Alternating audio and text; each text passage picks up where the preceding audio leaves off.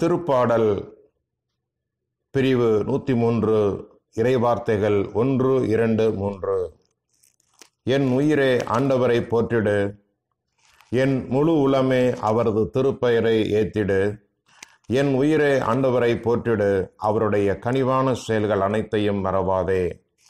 அவர் உன் குற்றங்களை எல்லாம் மன்னிக்கின்றார், உன் நோய்களை எல்லாம் குணமாக்குகின்றார்.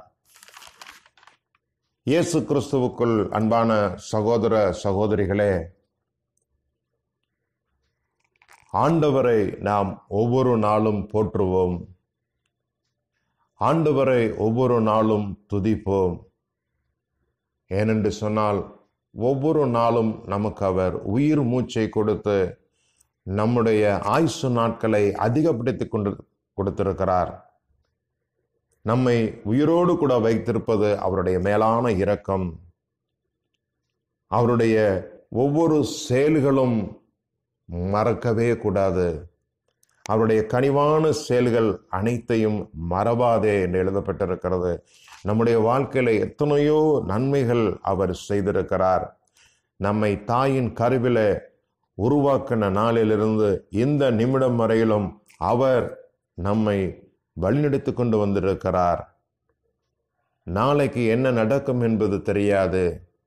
ஆனால் நாம் ஒவ்வொரு நாளும் எப்படி நடக்க வேண்டும் என்பதை அவர் யோசனையில் பெரியவராயிருந்து நம்மோடு கூட இருந்து நம்மை வழிநடத்தி கொடுக்கிற ஆலோசகராய் அவர் இருக்கிறார். ஒவ்வொரு நாளும் நாம் எங்கெல்லாம் செல்லுகிறோமோ அந்த இடத்திற்கெல்லாம் நமக்கு பாதுகாப்பு கொடுக்கிறார். நம்ம எத்தனையோ ஆபத்திலிருந்து காப்பாற்றி இருக்கிறார். எத்தனையோ பிரச்சனையிலிருந்து நம்மை விடுவித்திருக்கிறார். நோயிலிருந்து நமக்கு விடுதலை கொடுத்து நல்ல சுகம் கொடுத்திருக்கிறார். பிள்ளைகளுடைய படிப்பை ஞானத்தினால் நிரப்பி இருக்கிறார். இப்படி அவருடைய கனிவான செயல்களை எல்லாம் சொல்லிக்கொண்டே போகலாம். அது மாத்திரமல்ல, அவர் நம்முடைய குற்றங்களை எல்லாம் மன்னிக்கிறார். நம்முடைய நோய்களை எல்லாம் அவர் குணமாக்குகிற தேவனாயிருக்கிறார். இயேசு கிறிஸ்துவுக்குள் அன்பான சகோதர சகோதரிகளே, உன் பாவங்களை மன்னிக்கிற தேவன் உன் அருகிலே இருக்கிறார். உன் பாவங்களை மன்னிப்பது மட்டுமல்ல, உன் பாவங்களை மன்னித்து அதை ஆழ்கடலிலே தூக்கி எரிந்து விடுகிற தேவனாயிருக்கிறார். உன் நோய்களை சுகப்படுத்துகிற மருத்துவராயிருக்கிறார். நீ செய்ய வேண்டியது இந்த இரவு நேரத்தில் உன்னை முழுவதுமாய் அவர் பாதத்தில் ஒப்புக்கொடு மகனே. வாணி நின்று உன்னை அவர் பார்த்து கொண்டே இருக்கிறார். தம் பேரன்புக்காக கண்ணோக்கி பார்த்து கொண்டிருக்கிறார். உள்ளம் உடைந்து போயிருக்கிறாயோ? உள்ளம் உடைந்து போயிருக்கிறாயோ? உள்ளம் உடைந்து போயிருக்கிற உன் அருகில் அவர் இருக்கிறார். நைந்து போன நெஞ்சத்தை அவர் காப்பாற்றக்கூடிய தேவனாயிருக்கிறார். கடவுளுக்கு ஏற்ற வழி நொறுங்கிய நெஞ்சமே, கடவுளே நொறுங்கிய குற்றமுணர்ந்த உள்ளத்தை அவர் பார்த்து கொண்டிருக்கிறார்.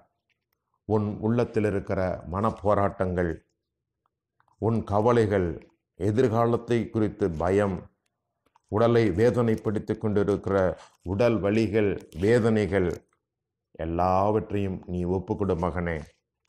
எல்லாவற்றையும் நீர் ஒப்புக்கொடு மகனே. அவர்கள் நெருக்கடியில் ஆண்டவரை கூவி அழைத்தார்கள். அவர் அவர்களை எல்லா துன்பங்களிலிருந்தும் விடுவித்தார். அவர் தம் வார்த்தை அனுப்பி அவர்களை விடுவித்தார் என்ற இறை வார்த்தையின்படி நம் அருகிலே அவர் இருக்கிறார். நம் அருகிலே இருக்கிற தேவனை நாம் இப்போது அழைப்போமா? ஜெபிப்போம்.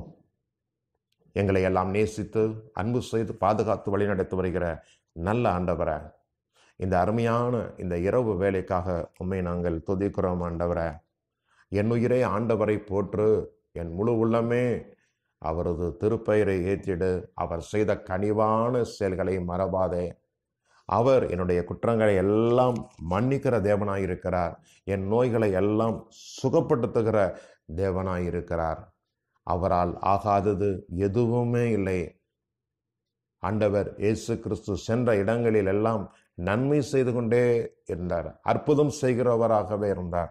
அந்த அற்புத செய்கிற தேவனிடத்துல நாம் நம்முடைய தேவைகளை நாம் ஒப்பு கொடுப்போம். அன்பு தகப்பனே, இந்த ஜெப நேரத்தில் எங்களோடு கூட சேர்ந்து ஜெபித்து கொண்டு இருக்கிற ஒவ்வொருவரையும் ஆண்டவரை ஒப்பு கொடுக்கிறேன். ஆண்டவரை அப்பா தகப்பனே, நோய்களிலிருந்து நீர் விடுதலை தாரும் ஆண்டவரை, நோய்களிலிருந்து விடுதலை தாரும் ஆண்டவரை. அப்பா தகப்பனே, 10 தொழுநோயாளிகள் ஆண்டவரை உம்மிடத்துல உரக்க கூவி, ஐயா இயேசுவே எங்களுக்கு இறங்கும் என்று சொல்லி தூரத்திலிருந்து உரக்க குரல் எழுப்பி கத்தினார்கள் ஆண்டவரை. நீர் அந்த 10 தொழுநோயாளிகளையும் ஆண்டவரை உம்முடைய வல்லமையுள்ள வார்த்தையினால் ஆண்டவரை தகப்பனே நீர் சுகப்படுத்தினீர் ஆண்டவரை. அப்பா உடலெல்லாம் தலையிலிருந்து உடலெல்லாம் ஆண்டவரை பார்க்கவே அருவருப்பாய் இருக்கிற அந்த மனிதர்களை நீர் சுகப்படுத்தி இருக்கிறீர் ஆண்டவரை. இதோ இந்த நேரத்தில் எங்களோடு கூட சேர்ந்து ஜெபித்து கொண்டு இருக்கிற ஒவ்வொரு நோயாளிகளையும் ஆண்டவரை, உடல் சுகமில்லாதவர்களையும் ஆண்டவரை உன் பாதத்தில் ஒப்பு கொடுக்கிறோம் ஆண்டவரை. அவருடைய உடலில் எந்த இடத்துல பழுதான பாகம் இருக்கிறதோ நீர் உம்முடைய ஆணி அடைத்த கரத்தை வைத்து எப்பொழுது சுகமாக்கும் ஆண்டவரை, எப்பொழுது சுகமாக்கும் ஆண்டவரை. அப்பா பல நாட்களாக எனக்கு இந்த வேதனை இந்த உடலில் தலையெல்லாம் வலித்து கொண்டே இருக்கிறது, என்ன செய்கிறது என்று தெரியவில்லை என்று கண்ணீர் வடிக்கிற மகனே, ஒப்புக்கொடு மகனே, ஒப்புக்கொடு மகளே, ஒப்புக்கொடு. ஆண்டவர் உன் அருகிலே தான் இருக்கிறார். நீர் அவரோடு கூட நீர் பேசு, நீ பேசு. அவர் கண்டிப்பாய் அவர் அற்புதம் செய்வார்.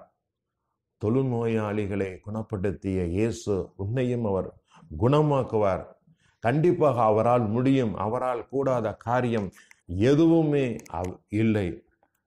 இதோ இந்த நாட்களில இந்த கொரோனா கொள்ளை நோயின் காலத்திலும் கூட திருவண்ணாமலையைச் சேர்ந்த மணிமாறன் என்ற சகோதரர் 9ஆம் வகுப்பு வரை அவர் படித்திருக்கிறாராம். அன்னை தெரசாவால் ஈர்க்கப்பட்டு இந்த பணியை அவர் செய்கிறார். ஒரு இந்து சகோதரராய் இருந்தாலும் கூட இதோ அவர் திருப்பூரில் உள்ள ஒரு கம்பெனியில வேலை பார்த்து கொண்டே இந்த தொழுநோயாளர்களுக்கான பணியை அவர் முகம் சுளிக்காமல் அவர் செய்து கொண்டிருக்கிறார். அவருடைய பணிகளை தகப்பனே ஒப்பு கொடுக்கிறேன் ஆண்டவரை. ஆசீர்வதிங்க ஆண்டவரை, ஆசீர்வதி. உம்முடைய பணியை செய்கிறார் ஆண்டவரை. அப்பா அதே போல அன்பு தகப்பனே, இந்த பணியை செய்து கொண்டிருக்கிற ஒவ்வொருவரையும் கூட உம்முடைய கரத்தில் ஒப்பு கொடுக்கிறோம் ஆண்டவரை. ஆசீர்வதிங்க ஆண்டவரை. உம்முடைய நாமம் மகிமை அடைவதாக தகப்பனே. யாரெல்லாம் இந்த நேரத்தில் உன் பாதத்தில் அமர்ந்து கண்ணீரோடு கூட செபிக்கிறார்களோ ஆண்டவரை, அப்பா அவர்கள் நோய்களை எல்லாம் ஆண்டவரை நீர் தொட்டு சுகம் ஆக்குவீராக ஆண்டவரை. அப்படி சுகமாக்குற உம்முடைய மேலான இரக்கத்திற்காக உமக்கு நன்றி செலுத்துகிறேன். ஆசீர்வதியும், வழி நடத்தும், பலப்படுத்தும். வல்ல இயேசுவின் நாமத்தில் செபிக்கிறேன். எங்கள் ஜெபம் கேளும் நல்ல தகப்பனே. ஆமென்.